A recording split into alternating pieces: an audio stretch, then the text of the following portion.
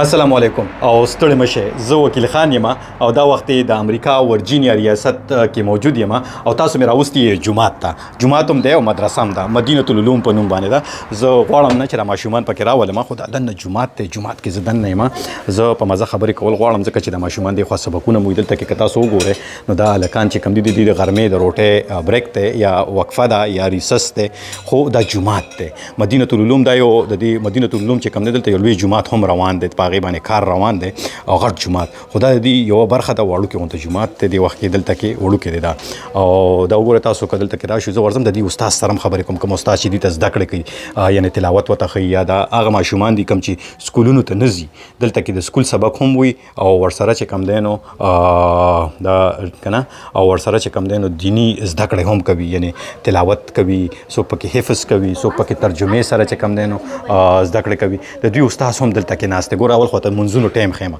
دا ګوره کوم مانیټر لګېدلی دی او دفتر یې دی دا د دوی دفتر دی دا مانیټر لګ دا ممبر دی ممبر خو تاسو پیژنئ به ټولو که نه او بانګ لا نه دی شوی دا وکیره چې کوم دی نو د غرمې مونځ چې کوم دی نو څه ټایم ساري مونځ چې کوم دی نو فجر چې کوم دی نو شپږ نیمې بجې او دوهر چې کوم دی یا د غرمې مونځ چې کوم دی نو یوه نیمه بجه دی بانګ او بیا ورپسې عصر او مغرب او عشا دغه د مونځونو ټایمونه دي تاسو نور ځان له په خپلو لوړې کیمرې پکې ګوره جومات کې هم کیمرې لګېدلې دي کیمرې ولې لګېدلې دي چې حفاظت سیکیورټي خو ګوره هر چا په کار ده که نه دا ګوره دا زیاتره چې کوم دی د ورسره خوا کې افیسونه دي دې کې ماشومان ته زده کړه کړي عبدالله ناست دی عبدالله ما ته وایي زه شرمېږم وړو دلته روټۍ وخوړه دا د وړو د ناستې ځای دی جومات دی د جمعې منځله هم پکې تاسو راولم روژه را روانه داسې به زیات جوماتونو ته ځو او دا پکې ګوره دا خلک چې کومې چندې ورکوي که نه چندې چې څوک ورکوي نو چندو دپاره دا شی ایښودی شوی دی څوک چې $15 ورکوي دې کې اچي څوک چې $10 ورکوي چنده نو دې کې ورکوي او څوک چې $100 ورکوي نو په هغې کې اچي دا د چندو دپاره د ګوره او زکات چې څوک ورکوي که نه زکات نو زکات پیسې دې کې اچي د جومات دپاره چې چنده ورکوي نو هغه په دې برخه کې چې د سیف د تالې کې اچولی دی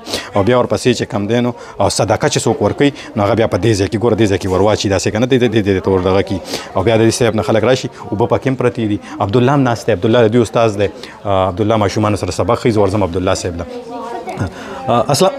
السلام علیکم میں کم ان میں آ سکتا ہوں اوکے اردو بول سکتے ہیں آپ نا عبدالله د پاکستان کې د مور پلار د پاکستان دي خو دې دلته چې کوم دی نو دا وګوره دا ماشومان دغه کوي سبق وایي که نه نو دې دلته پیدا شوی دی عبدالله tell me about yourself.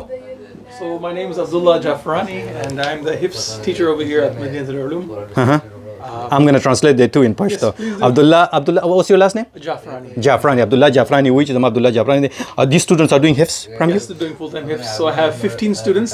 13 of them are, the kids, and 2 of them are adults. Adults, okay. So we have full-time HIFS program, and also they do homeschooling side by side. Okay, homeschooling side by side.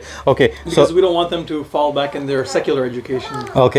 Okay, let me translate that. عبدالله وایي چې زه ما دلته کې دا کوم طالب علمان چې ما سره دي 15 دي د 15 کې چې کوم دی نو دوی ما سره حفظ کوي دی ورته حفظ ښیي او ورسره چې کوم دی کوم دیني علوم دي یا چې دیني علومو سره چې کوم دی نو عصري تعلیم چې کوم دی یعنې په دنیاوي تعلیم چې کوم دی نو د هغې دپاره هم دي هغه شانتې هوم سکولینګ هم ورته کوي او حفظ هم ورته کوي.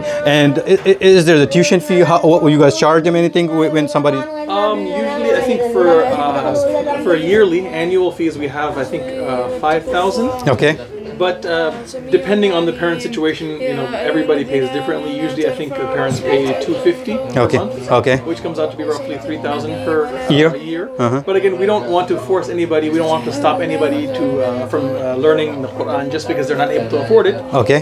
So if some parents are not able to pay, or some students are eligible for other funds like zakat or khairat type things, then we'll usually we'll pay their fees for them.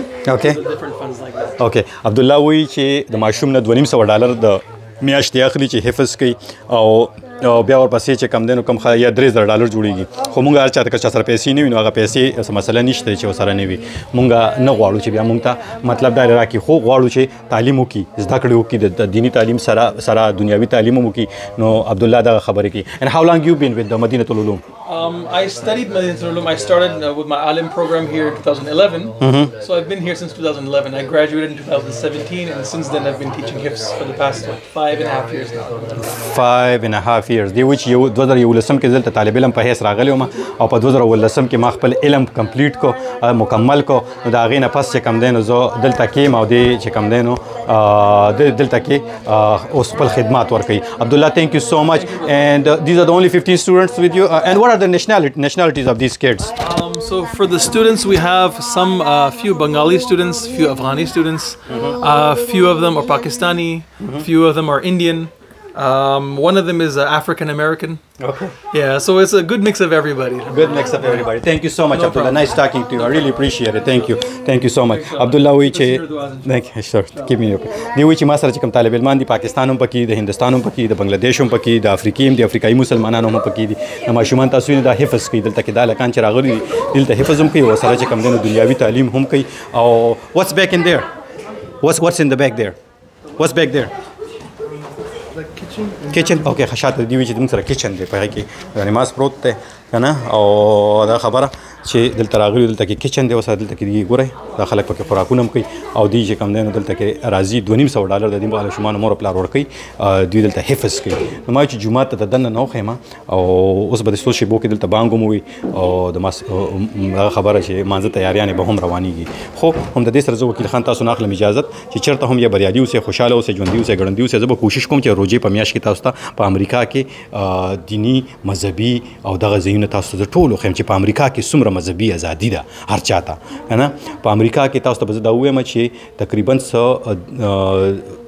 د 3.45 میلیونه یعنی 15 میلیونه 3.15 میلیونه خلک په امریکا کې مسلمانان دي په دې کې د پاکستان هم دي د عرب نړۍ هم دي سپین پوست هم دي تور پوست هم دي نو کله چې خیره وته کوي امریکا ته نو دام سوچ کوي چې دلته مسلمانان هم دي وکیل خان هم دي پکې غپ لګاو مزه الله په امان